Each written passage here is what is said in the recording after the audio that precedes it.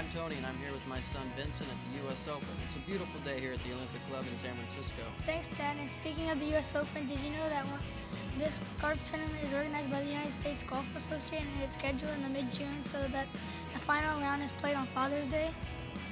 And happy Father's Day. Thanks, Dad. Vincent. And did you know that at the STEM Zone, I learned 2 things about the golf term eagle?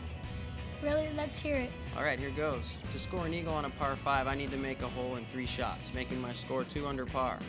And on a par 3, I need to make it in 1 shot, which, as you know, is A hole-in-one. right. But the best part is that Chevron and the USGA contribute $10,000 for every eagle scored during the U.S. Open to help fund golf-related educational programs. Wow, that's impressive. Yeah.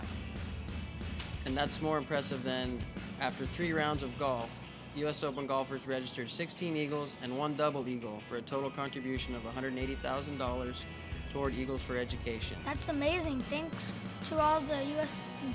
Open golfers for the excellent play through 3 rounds, helping give kids a better shot. And a big thanks to Chevron and the USGA for providing this amazing opportunity. And now a word from our sponsors. Most people see a ball soaring to the green. I see launch angles, drag, and ascending parabola. I see Bernoulli's principle, diminishing velocity, Newton's aha moment.